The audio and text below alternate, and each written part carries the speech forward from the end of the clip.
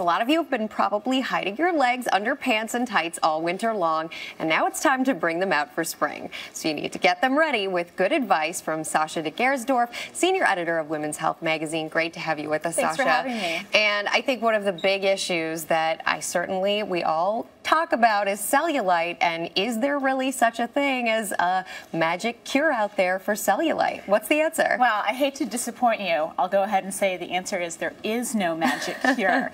Now, even though they're all promising that there is. Yes. Well, what we can do is minimize the appearance. So when cellulite happens, a fat in our bodies is separated into certain compartments, and that compartment is held together by a fibrous tissue. And when the fat pushes against that tissue, we get the bulging and the puckering that we all know as cellulite. So at Women's Health, we found some ways to minimize the appearance of it. Now, the first thing you want to do is make sure you're not retaining too much fluid. So it's important to hydrate, but you don't want to eat any salty snacks. You don't want to eat a lot of salty foods, because that's going to make the cellulite look even worse. What are the kinds of products that are actually going to help make this situation, at least improve it? Yeah, well, we've got a good routine here for you. So the first thing you're going to want to do is exfoliate about every 3 days in the shower with a loofah and a body scrub, like this Burt's Bees sugar scrub that we like at Women's Health. And you're going to want to exfoliate regardless if you have a cellulite problem or not. It's a good thing for women to do in general. Then you're going to rub on a retinol-based cream like this one from Brock that's going to rebuild the collagen and thicken your skin.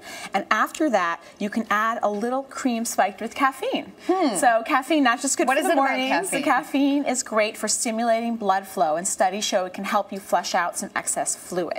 Now, that routine you're going to want to do for at least 6 weeks to make it work. If that sounds too hard for you and you want something, a little bit easier, you can just swap out your daily moisturizing lotion with a gradual self-tanner like this one from Coppertone, and that's going to even out your skin tone and hide some imperfections in your legs. All right, another kind of imperfection is the stretch marks. How do these things come to be? Well, rapid weight gain, especially associated with pregnancy, is the #1 reason for stretch marks. The skin is stretching out, the collagen and elastin in it is starting to snap, and you get those angry red scars that can fade to white after a year or two. So the good news is that you can prevent them. Okay. What you want to do is, as soon as you see that red mark starting to form, you want to get a cream or a product that has some onion extract in it, which can reduce the redness and take care of that wrinkly texture, like this kind from Mederma, stretch mark therapy. Now, if you've waited too long and it's already that grayish white wrinkly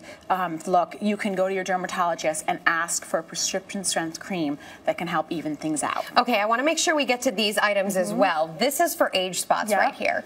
Age spots, people think they're mostly from age. They're actually mostly from sun damage. So what you want to do every day, regardless, is put on a lotion like the Siesta Carrots with SPF 30. And lastly, you have some vitamins here to take. These vitamins are for spider veins. So spider veins happen, it's mostly because of genetics, and again, associated with pregnancy and those hormones. And you want to take some horse chestnut seed extract to keep your veins in shape. Or you can cover them up with a hardcore cover-up foundation for the body, like this one from Cover FX. Just rub it on with a damp makeup sponge. Make sure you rub it in. Cover that up. That will last for at least a day. And we also like this body shimmer lotion, which you can put on regardless if you have any leg problems, and that'll just give you a nice glow and make your legs pop in those summer shorts or skirts. When you are thinking about summer legs, is it true that if you use something that's more tanning agent and something that's going to allow you to sort of darken up the legs, that in general those are going to photograph better and look a little bit slimmer in general? It is true. People are, use self-tanner for a reason. It really does help hide imperfections. You get a more even tone and a nice color. Excellent for photographs and videos. When it does come to that self-tanner, though, and you mentioned these products that are temporary products, right? When it comes to these temporary products, how long can you wear something like that? For 2, 3, even 4 days? Well, these ones, this is a daily thing that you can rub on, this particular hard candy lotion. But if you use the gradual self-tanner, like we talked about before, that will last. And if you use it, every day or a couple times a week, I mean, you could really have it last all summer. I like that idea. Thank you so much, Sascha. Thanks for being with us. Have a great day.